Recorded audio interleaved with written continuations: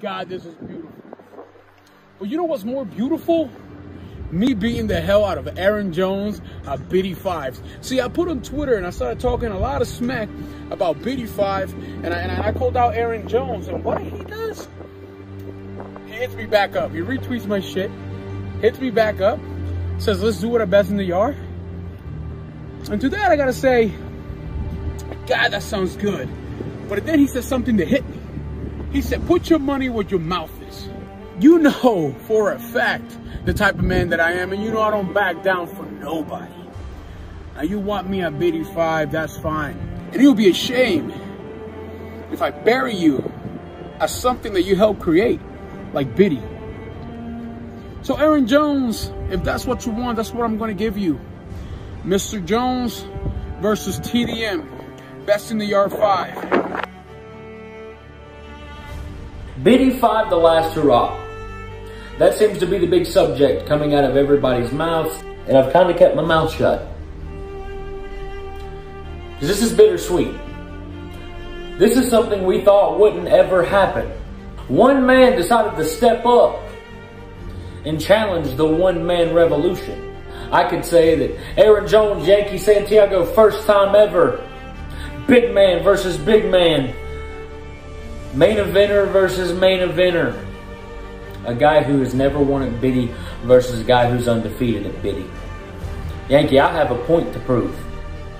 I have to go out there and prove to everybody why. Not only am I the heart and soul of BITY, but why I'm undefeated, why I deserve that main event. And you gotta prove that you can hang. You have to prove that you can hang at a show like BITY, Yankee. If you want the one-man revolution and the difference maker, then that's what these people are gonna get. I hope you get ready in the back. I hope you take those fists up real tight. Hell, bring you back. This bitch comes wherever the fuck I go. Because it doesn't matter what you do coming out that curtain. It doesn't matter how you get in that ring or what you do in between those ropes, Yankee. I've said it before and I'll say it again. Because at BITY, when you step in the ring with Aaron Jones, you, sir, can only be second best. Bring the bitch. Dumb motherfucking hick. Because this hick's coming to win. I don't know Yankee TDM. I don't. I know Yankee Santiago, the guy behind the character. Well, did you know John? Did you know John, the guy that had to struggle when he first came to the United States?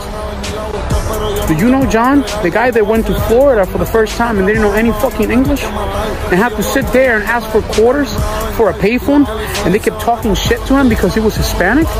You don't. You don't know shit about me, Aaron. Back in the days when I was struggling to survive, when my mother wasn't at home and my father was somewhere else to be, I was in the street selling dope on Sundays while you and your white folks family were out there in church. You know the struggle, Aaron? You know what it is to struggle? Huh? You know what it is to eat cereal with water? Huh? How about OJ and ramen? Huh? You know what the fuck that is? You know what it is to wake up every day knowing that tomorrow is never promised? I fall, I scratch and claw to be where I'm at. And your shit was handed to me by good old BTW. The one-man revolution, as you like to call yourself, because you named yourself that. It wasn't given to you. It wasn't like me, you know, TDM, the difference maker. That was given to me because I earned that shit. I knew about that little kid in Puerto Rico. Me, my father, and my two siblings were too busy sleeping on a mattress in a back bedroom because we couldn't afford to heat the house. Wasn't handed anything. Your first BITY, pal. And you went and main evented it. 4-0.